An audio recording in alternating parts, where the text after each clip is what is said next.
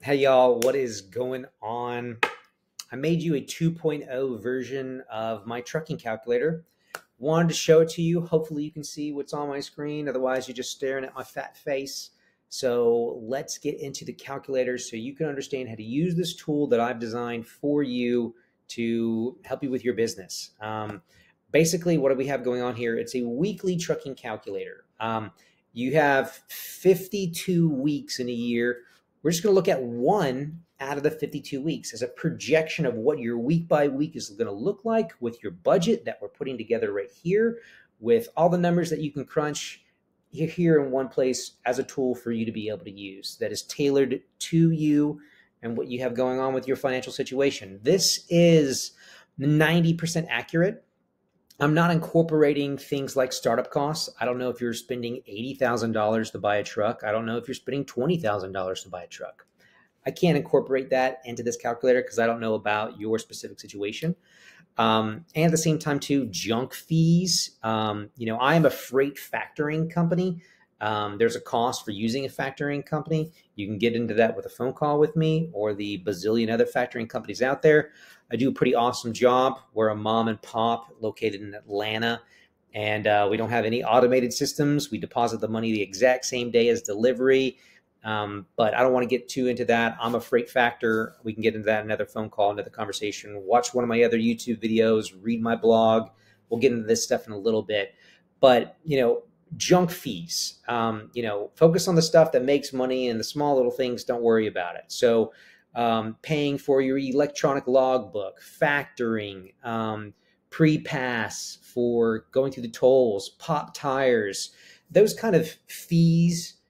I'm not throwing them into this calculator, but I am in a certain way. I'm calculating them as miscellaneous and putting them in that category.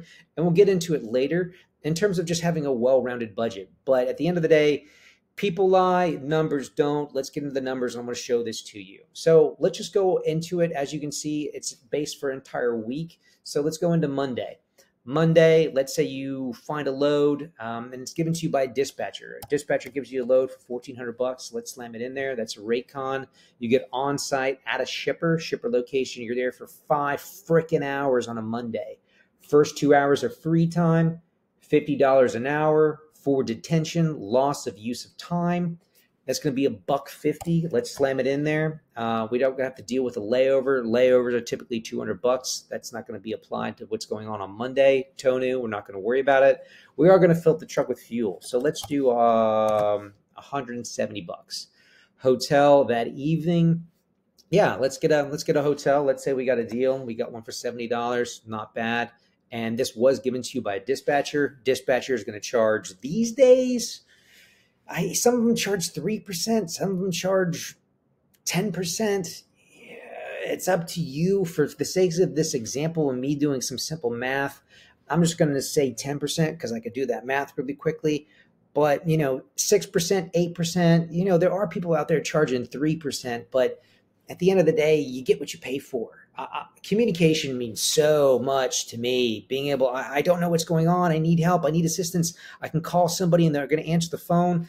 That's how I work with everybody that I work with. I got people calling me at 10 o'clock at night on a Friday, 10 o'clock at night on a Sunday, 10 o'clock in the morning on Sunday. Paul, I got a situation. Can you put me on FaceTime?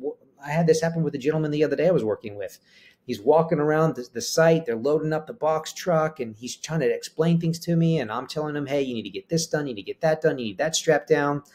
Anyway, somebody being able to assist you case by case. And it's all about training, teaching, learning, helping you learn from my mistakes and failures that are not costing you time and money.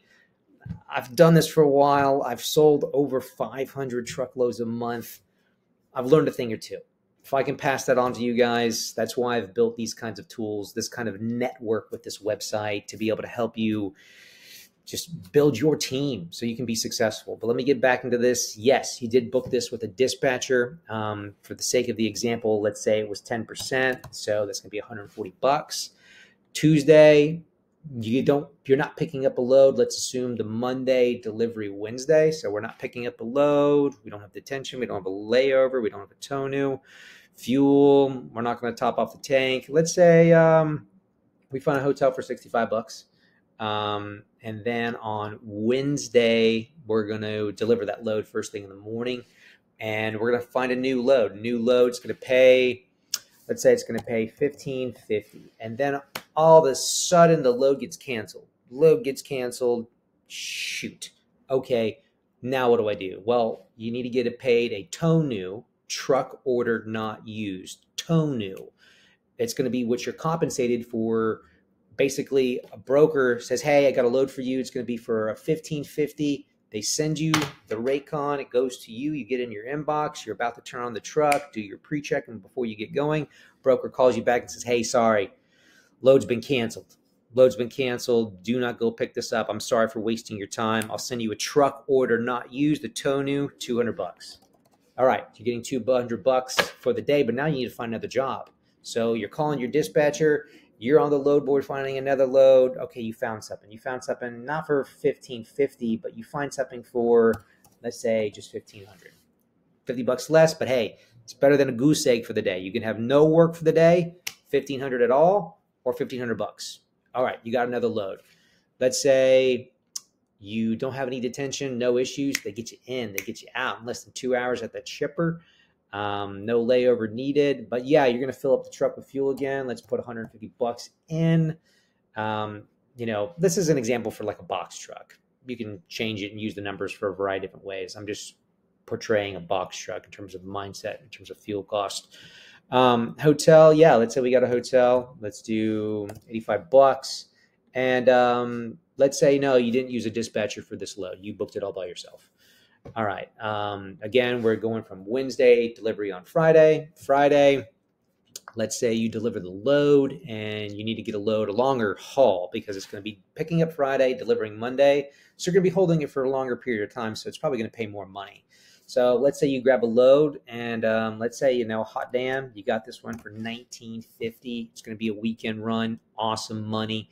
Let's say there was 30 minutes of detention, so that's half of 50 bucks, so that's $25.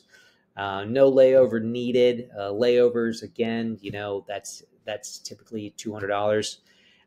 Tow new, we have no tow news in regards to that, but we are going to fill up the truck with fuel, so let's do $1.80 in the tank.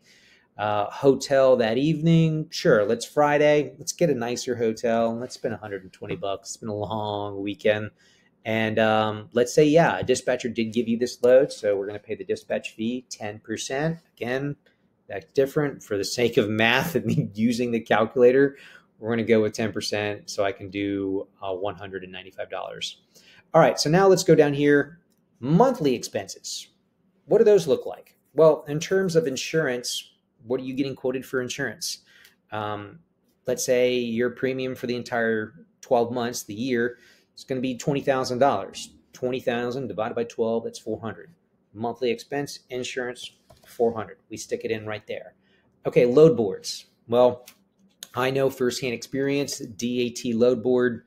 That's the one that I'm going to recommend everybody subscribe to. You got truckstop.com. You got 123loadboard.com. You got a bunch of other ones too. There's tons of them.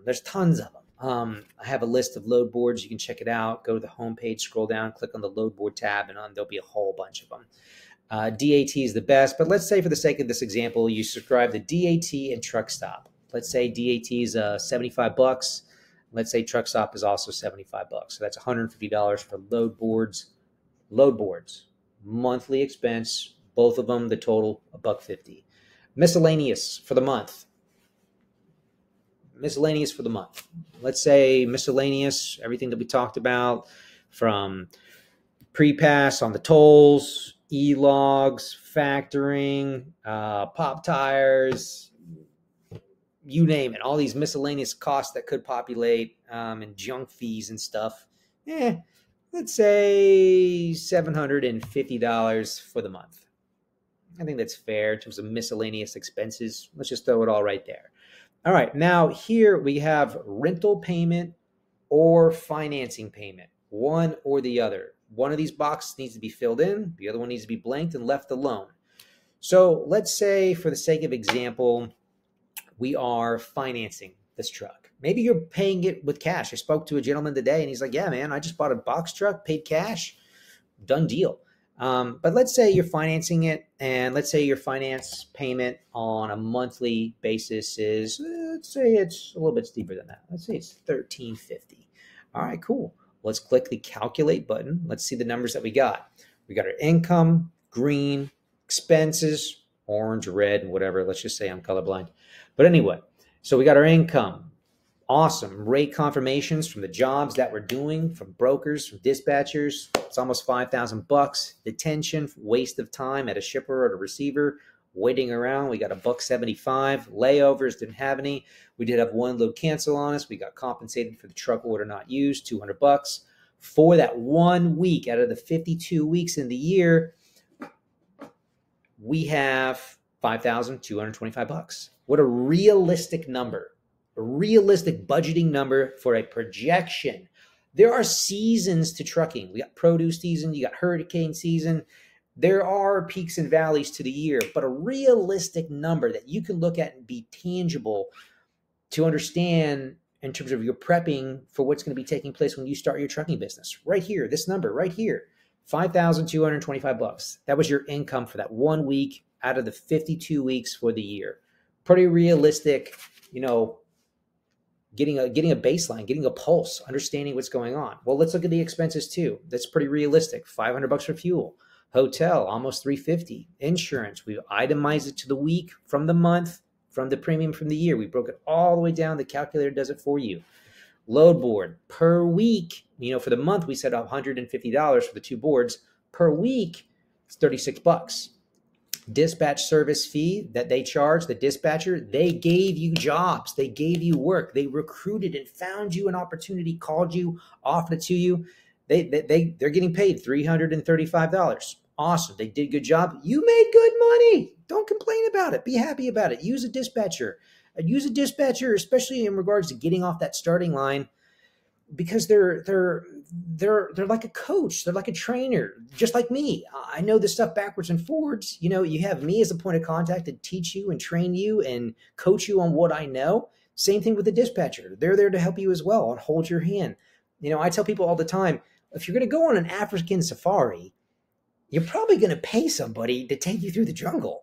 Why not? That's what they're specialized in. That's what they're good at. If they know where X marks the spot is, pay someone to hold your hand to get there. They don't have to hold your hand the entire time, and one day they will let go. But I even have a mentor with this website that I use, and he charges $100 every time I have a conversation with him. I'm paying him to teach me. You need to pay somebody to teach you. If it speeds up the process, helps you save time and money, do it. Oh my gosh. Anyway, I'm rambling again. Let me stay on task. As you can tell, I love the freight game. This is so much fun. I love what I do. You're going to love it too. It's addictive in an awesome, amazing way, because the harder you work, the more you can earn, which is awesome. So we talked about dispatchers.